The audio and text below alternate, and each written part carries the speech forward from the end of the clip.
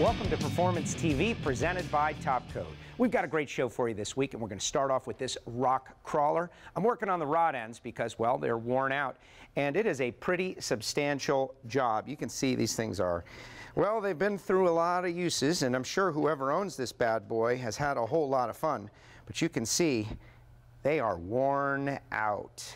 And it's a good idea to swap these out every now and again, especially if you're getting a lot of fun out of your vehicle.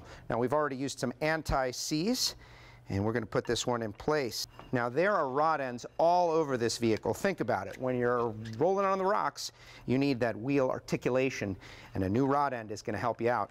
To tell you more about it, Kathy is in our Performance TV studio. Well, in addition to what we see Joe installing, Bob from Rod End Supply, we have a whole lot more that could go on our buggy. We certainly do.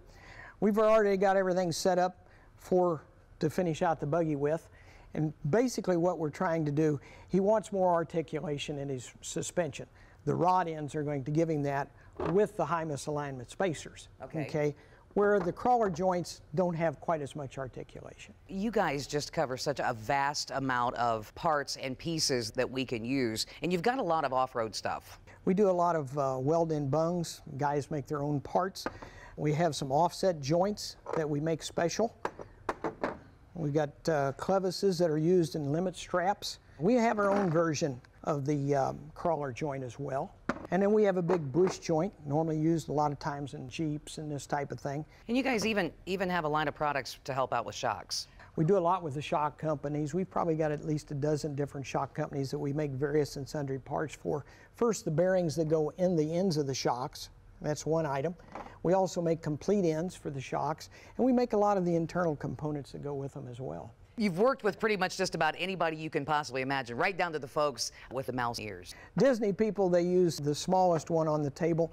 We do a lot with the RC people, and anybody that's using any type of a remote control type systems that need a small joint, but they need something that's going to work. I find this pretty interesting as well. Yeah, we make cups of various and sundry sizes for the uniballs. These go into the cup.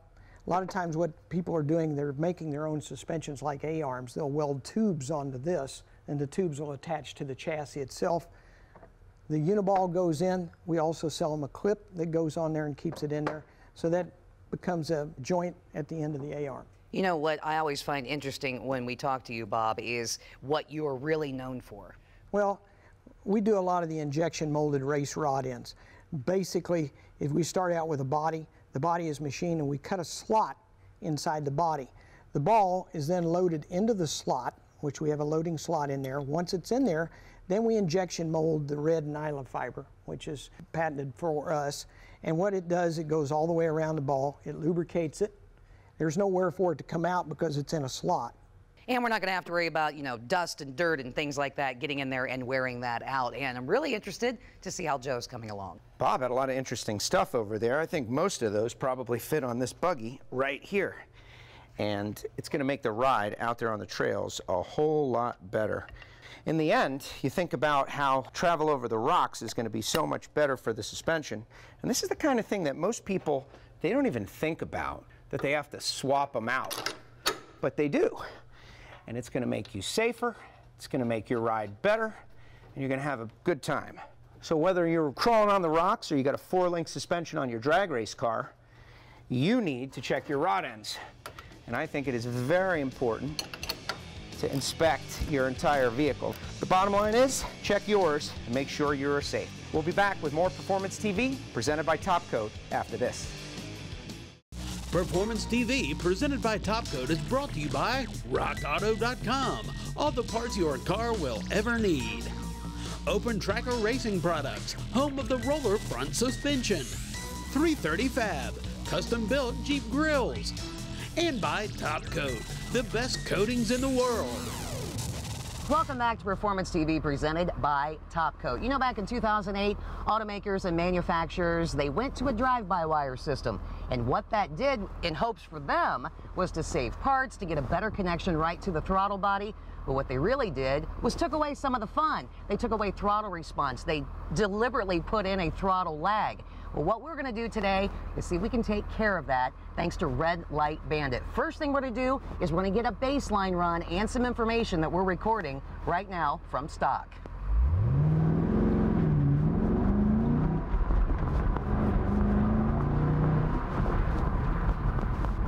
All right, so now that we're going to get back into the studio, we're going to install the Red Light Bandit, which is super easy, and then we're going to come back out and see how much this thing really picks up. Not only is the Red Light Bandit available for the Camaro, but it's also available for other late model vehicles, the SUVs, trucks, and so much more, because they have 3 different modules that they have designed. Actually, this was designed by a former GM employee who worked on a lot of this stuff and said, hey, if GM would have changed this over, they would have done something just like this. So what we're going to install here on the Camaro today is not going to be throwing false codes, according to the folks at Red Light Bandit, because it's not like the Chinese knockoffs. And if you would happen to put a scanner on this, it's not going to affect that either. So if you would need to take it to the dealership or whatever, because it's pretty much non-detectable. This thing is really going to make a big difference, according to the folks, about a 60% throttle response difference. They also say that once you install it, you might want to make sure that you've got a clear path in front of you, because you're really going to notice the difference. Joe, let's get this thing installed. We're getting ready for our install, and it seems pretty easy to me. First of all, we've got the module and the wiring harness, and this just kind of takes its place between the 2 that are currently there. And it is keyed, which makes it very nice that you are not going to get it wrong. So now it is connected, and we're going to go down below and take loose what we have already on our Camaro. Pull the factory harness loose and connect it to the Red Light Bandit. Just like that, it is in. And then take our harness that comes with the Red Light Bandit and put it into place. And it snaps in, and you know it is in. It feels good. Before you come up, try to put it in a nice location so it is out of the way of the travel of the pedal. Look at that, that turned out pretty well. And we are ready to go.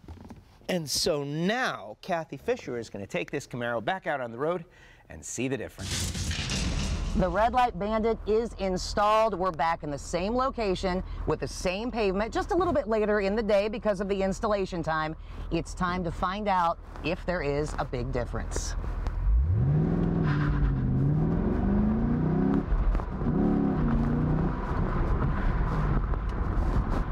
Let me tell you something. There's definitely a big difference. What a major change in the throttle response. Really woke this thing right up. Now we need to get back in, get our data that we've recorded from this little pass, do some comparison, and see what we've got. All right, Joe, come here. I want you to take a look at this. Now, look at the difference between the 2 runs. And let me tell you something, it was immediate throttle response. I didn't feel any lag. You know, these things are all designed, individually tested, and assembled here in the United States. Of course, we got all of our information from our microphase technology. We had a little 3-axis accelerometer in there. You can find out more by going to their website, redlightbanditllc.com. We'll have more right after this. Time now for Top Coat's tips and techniques.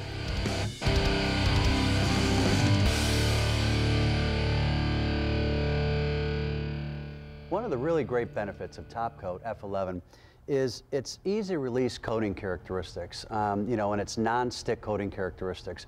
It's a really great coating with a really great barrier, and again, the more you use, the better it gets. But as a great example, you know how dirty rims can get, and I just want to show you just how easy that comes off with using the Top Coat F11. And I also want to do some of the road film too, so you can get an idea of just, again, how easy that comes off with the barrier of Top Coat there. I can also do this tire too. So I'll split the rim in half like this, and watch this. This beautiful rim's just going to come right to life. Knowing that the coating is there, that's why everything can wipe off so fast, so quickly and efficiently. And then the same thing with the tire. All you got to do is spray it on, just wipe it real fast, and you're done. And Mike, what do you got going on up there? I noticed you're working on that denim stripe up there. Yeah, I tell you, it does the same thing with denim. Like if you look at this flat matte type paint, you can even do it along with the glossy surfaces, you know, which is incredible because I know of no other products you can really do that with. And it doesn't do the buildup around the stripe, the little edges. Yeah, you don't get all that white buildup like you do with all these other products on the market, that wax residue. And that's why it's safe on so many different surfaces, whether it's the tire, whether it's the rims, and even this plastic. Watch this. All the way down. Look how nice that turned out. So if you want to learn more, you can always go to topcoat.tv.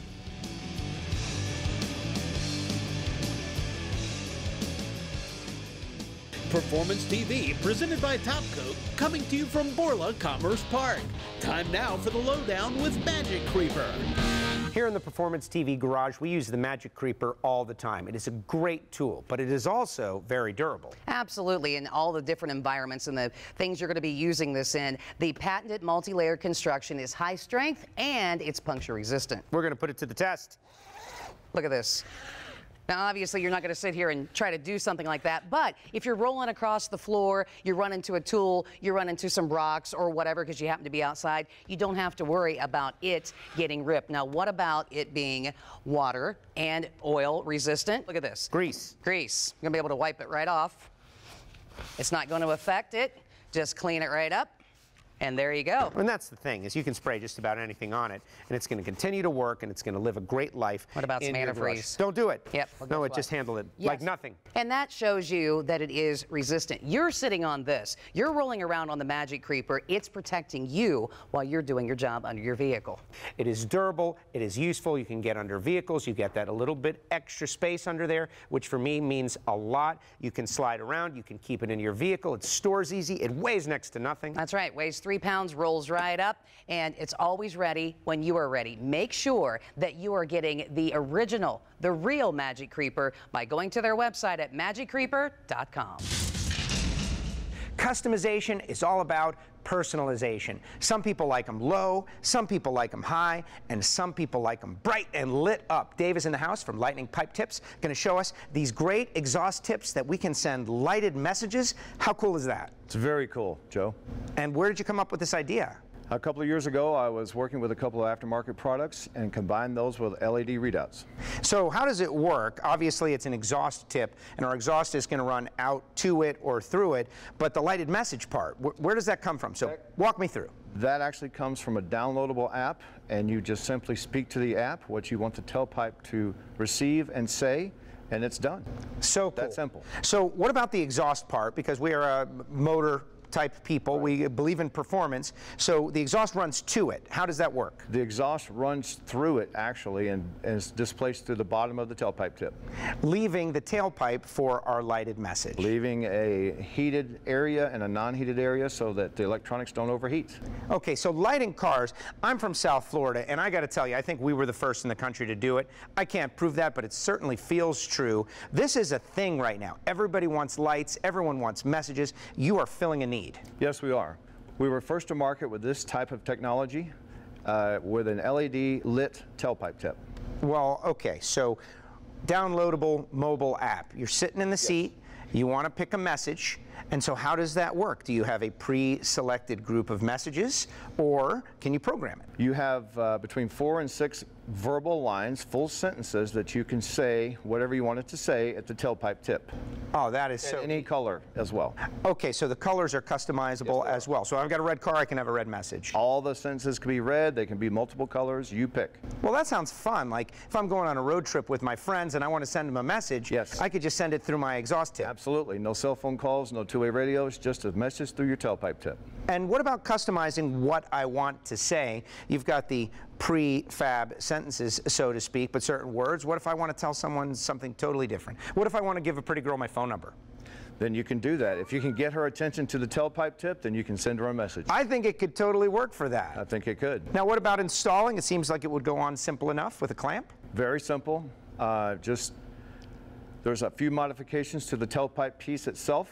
And then there's a cable, as you would normally wire a stereo system. So we have to get electricity back to it. That's what powers it. Yes. Now, this is obviously for a car, I would imagine tuner cars, but you have them for other styles of vehicles. So let's run down the styles of vehicle we might see this and this might be available for. Okay, so we can start with cars, trucks, semis, RVs, boats, and motorcycles. So All vehicles for All the most part. vehicles for the most part, in different sizes and shapes in the near future. Now, I can think of just hundreds of examples of well-lit cars that this would be the perfect add-on, but I know people want to send custom messages. Is there an upgrade for that where they can say whatever they want? Yes, after the purchase, you can call an 800 number and simply give them your information and say whatever you want to say on the tailpipe tip.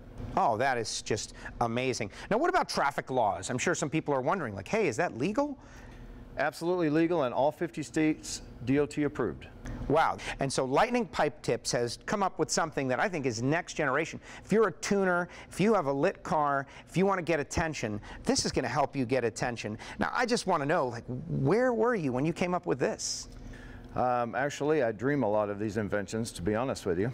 So I wake up in the middle of the night, write them down, and there's the prototypes. I think it is super cool, and I know the viewers will too. If you guys like it, you gotta hit the website. You can start sending messages back and forth and light your car. I love it. Hit the website. We'll be back with more Performance TV presented by Top Coat after this. Performance TV, presented by Top Coat, is brought to you by Stage 8 Fasteners, home of the world's best locking header bolt. Locking kits now available for all turbo applications. Go to stage8.com. Borla, the world's most winning exhaust. American Soundbar, American made, veteran owned. And by Magic Creeper, the most versatile creeper ever. Your car's electrical system is very important. That's why every once in a while you should check it. Yeah, and especially on the vehicle that we have here today, we've kind of noticed that the lights have been a little bit dim. So we're curious, is it the battery or is it the charging system itself? So the first thing we're going to do is we're going to use our voltmeter. A lot of you guys have these at home. If you don't, you can pick up a battery tester at your local auto parts store. But we're just going to see where we are. And yeah, we'd like to see it a little closer to maybe 13, hopefully at least 12 and a half, even when the vehicle is not running. Joe, why don't you go ahead and start it up for me to see if we can check the charging system itself and if it's actually putting out.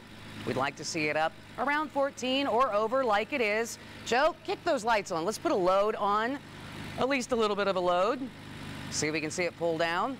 Joe, I don't think we have any problem with the charging system itself on this particular vehicle. You can go ahead and kill it.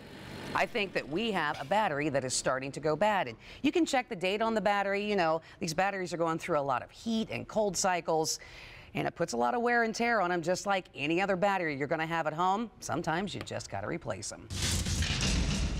Joe, you know, it would be really nice when you're starting on a project, say like on our Mustang back here, that when you first started turning wrenches, you had all the right ones with you from start to finish. Absolutely, and if you do it every day, of course you might have it memorized. But if you're like me, who gets to turn wrenches once a week, once a month, it can be a little bit more of a challenge. Wouldn't it be great, as you said? And yes, it is now possible. That's right. With Wrench ID, you're going to have the right size every time. This is a really cool little tool, whether you are a mechanic or some type of a contractor, electrician, plumber, whatever it may be. It's got 3 different modes. And right off the bat, Joe, we're going to talk about the fact that you can go through, measure the different bolts and nuts and whatever, and be able to see right away with the Wrench ID WRID. So we're going to show you right now. Can you guess what this is? No. Okay. 3/4. We don't have to worry about that because we're going to do this. Let's see. We're going to do this and we're going to hold it.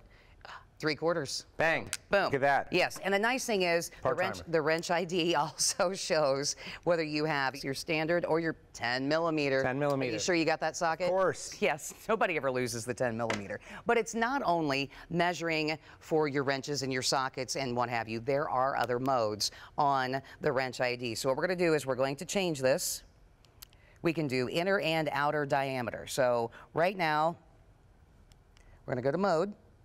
And we have the outer diameter, but I want to do inner diameter. Inner diameter. Yes, and we've already made sure that we are completely zeroed out on this. So we're going to come over here to our pipe.